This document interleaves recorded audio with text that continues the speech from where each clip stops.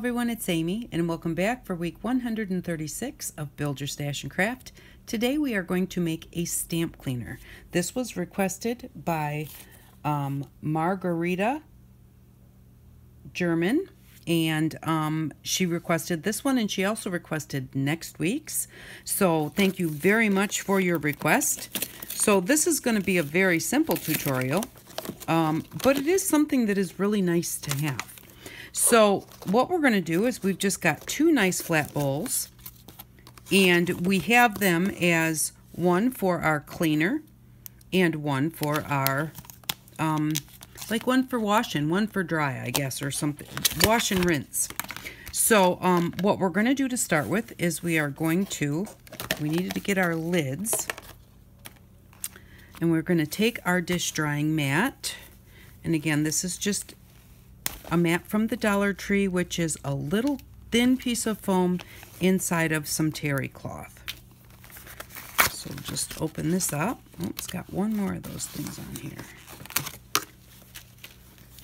And we are going to just measure it to fit inside of our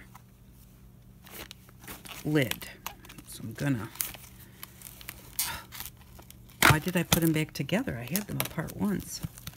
Alrighty, so we're going to look at this, and I'm going to put this on here.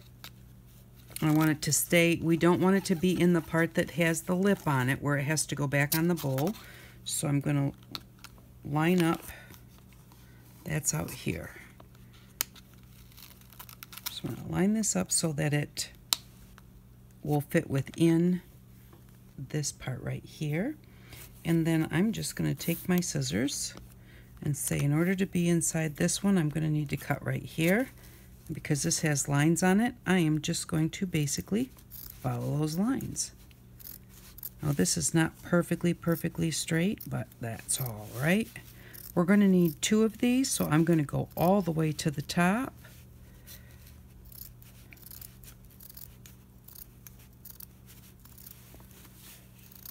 And then I think we'll have enough to make them both. Set that aside. I'm going to put this in here. Okay, it does fit over here. It does fit over here. It's fitting over here. So now for this one, in order for it to fit inside, I'm going to cut it right here. And then I'll trim off the corners because this has rounded corners in it, but let's see if that's going to do it for us. That's inside. That's all of them are inside. So now all I need to do is just round the corners a little bit. And they don't have to be perfect or anything, just so that they don't catch our bowl when we stick it back on top.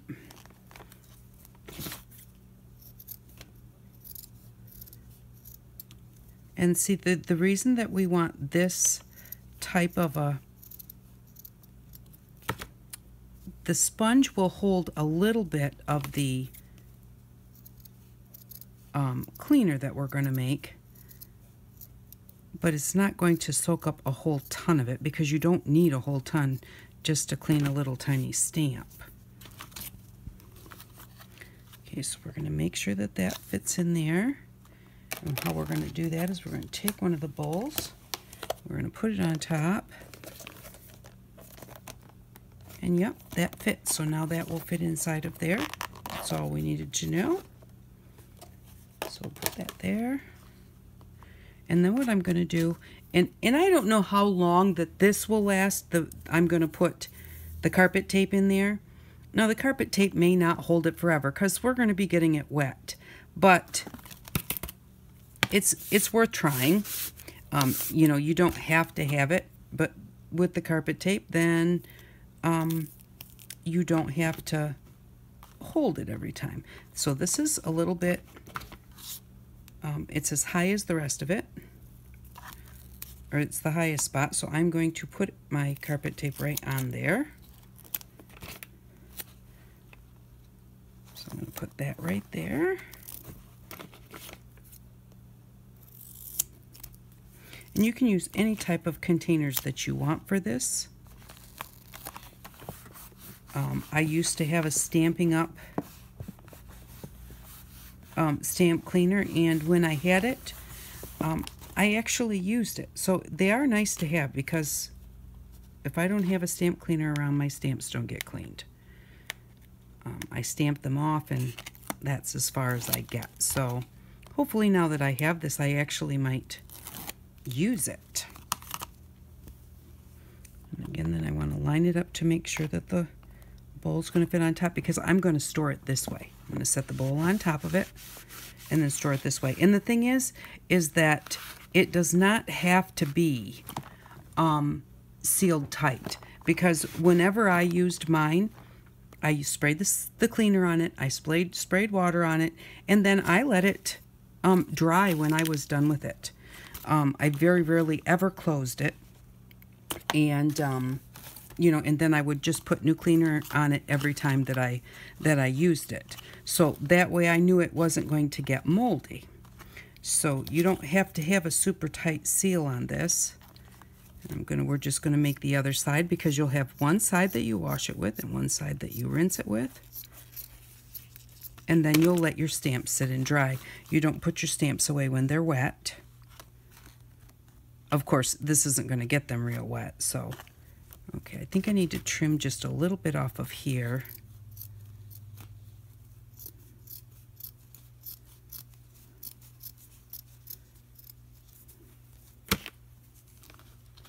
Okay. And then I was thinking, I think what I'm going to do with this one is I am going to cut the corner off just a straight line like this instead of rounded.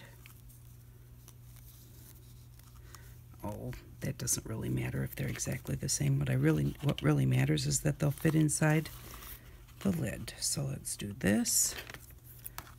This one's going to be right here. This way I'll know that the one with the square edges is my clean water stamp, or clean water, and the one with the rounded edges is my soapy water. And so then when I go to use them the next time, I'll know which is which. So that one time I'm not putting soapy water on one, and then the next time I'm putting soapy water on the other. And there we go. Not perfect, but I'm going to need to trim this down just a little bit. And I have to make this corner a little bit more of an angle, because it's really driving me crazy because it's so off, even though it fit. There we go. Alrighty, and then we're just going to put our carpet tape on this one, and then we'll be ready to just make our cleaner. Oops.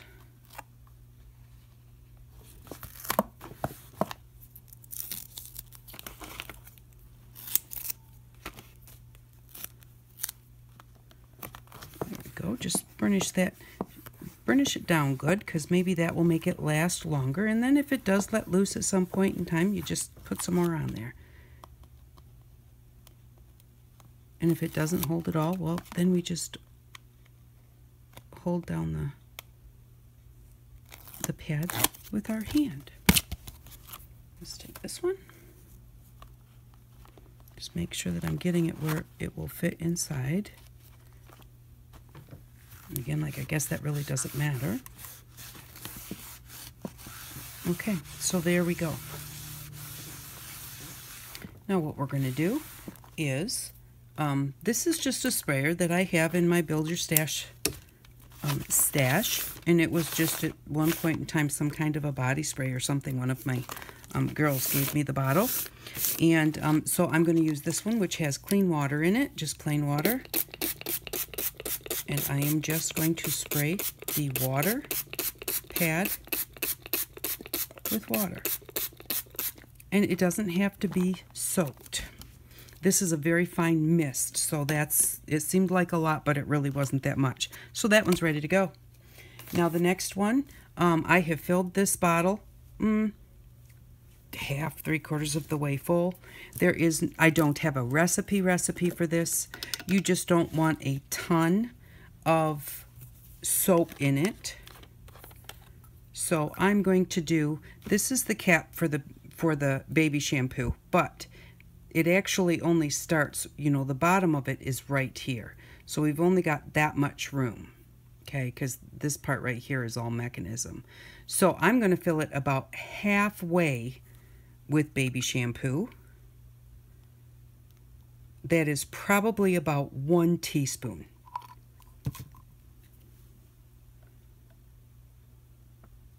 And then I'm just going to dump that in there. And then I am going to put a little bit of glycerin. The baby shampoo is to clean your stamps. The glycerin is to help keep them moist or rubbery or whatever you want to say.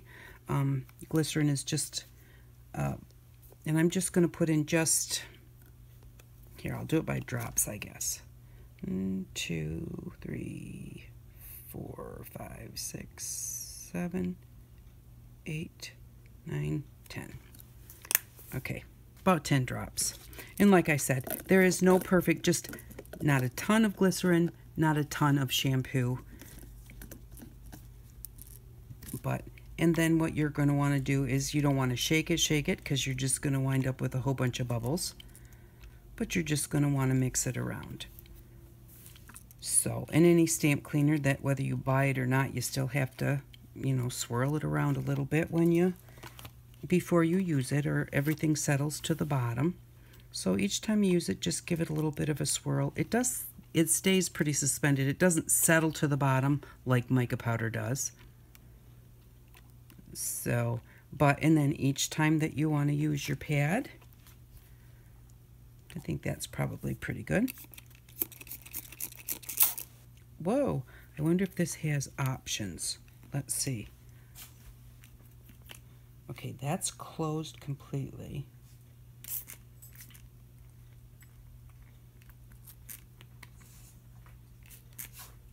Oh, wow. This bottle doesn't seem to have options. It's a very strong spray. I like ones that spray like that better, but this is the one I have, so it is going to work. I'm just going to put it on my mat. There we go.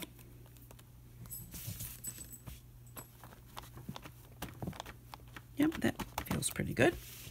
And then that's it. This is what you're going to wash with. That's wash. This is rinse. And so you have your little stamps.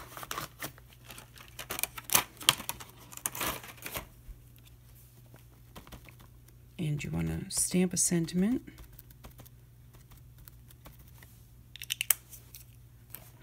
Which I have now all over my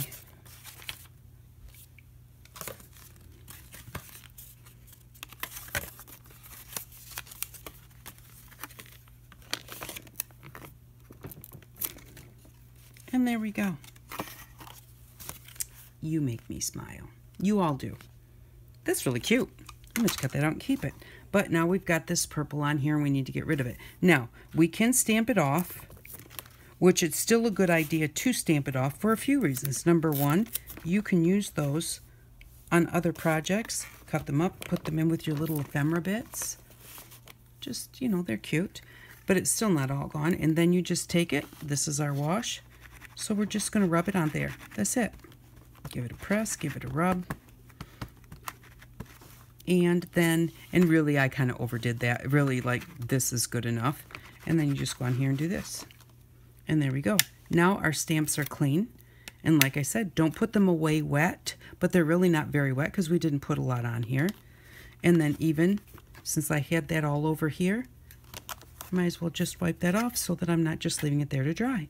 And there we go. We have our stamp cleaner. They work perfectly. And like I said, you don't have to, I just leave mine sit to dry.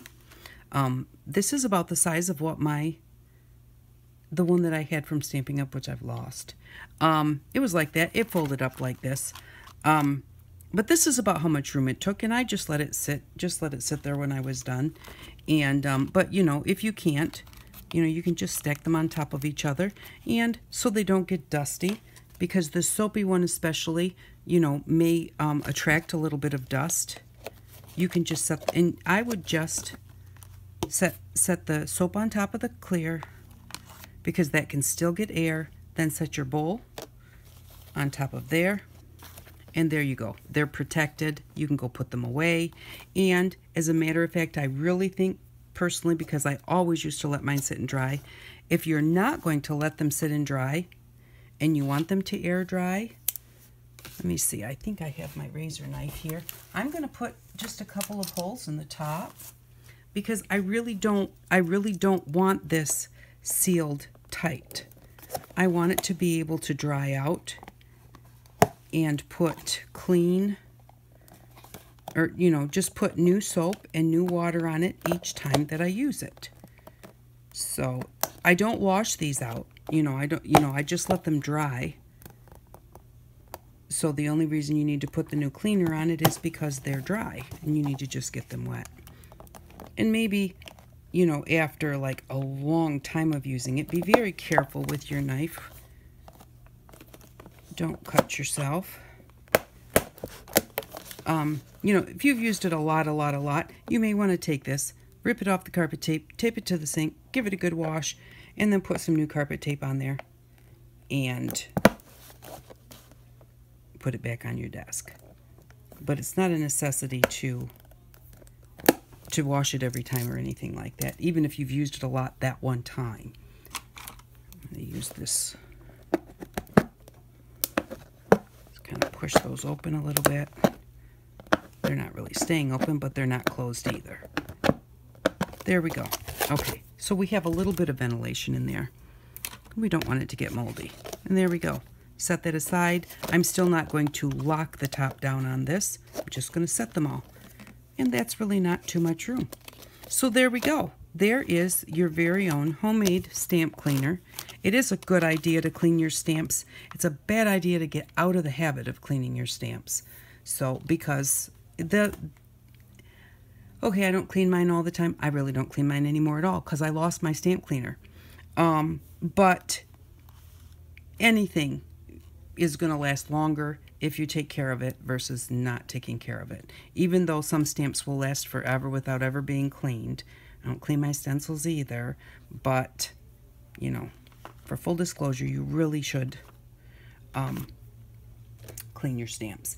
And then if you wanted to, you could take your permanent marker, and this has a little tab right here, or on the bottom or whatever, you could put wash and rinse, just so that you can remember which is which. To me, this is the way it should be cut, and you wash first. So I'll know that that's my wash one and that's my rinse one. But there we go. Thank you very much for watching. I really appreciate it. And for next week, now next week's is really cool. You're going to like it. At least I did, and I didn't even know what it was until I was asked about it. So for next week, we are going to need a piece of fun foam. Now, I bought some fun foam at Walmart because this fun foam is thicker than what you get at the Dollar Tree, probably 2 or 3 times as thick, probably twice as thick. If you have a bunch from the Dollar Tree, that's okay. We're going to use like 2 layers of this to get it as thick as we want it. You'll just use 4 of the others. So if you have them from the Dollar Tree, you can use that. But this was only 33 cents, and it will fit better and work better if you get one of the sheets. But if you have to use your one from the Dollar Tree, that will be okay. So we got that for 33 cents. And then I bought some adhesive magnetic sheets.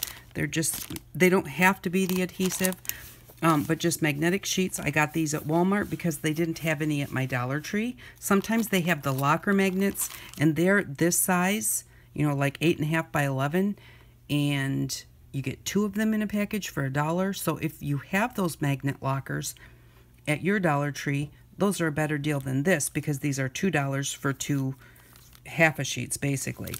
4 times as much for half the money at the Dollar Tree. But this will work, and so we're going to get these. These are $1.97, and this is 33 cents, so we're going to spend $1.50. We're also going to need some pliers, a CD case or two, and our stamps and our inks, and our stamp cleaners. So thank you very much for watching. I really do appreciate you stopping by. This was a really good idea. It's something that we really all should be using. Thanks again very much for your suggestion, and thank you all for watching, and I hope that you all have an outstanding day. Bye-bye.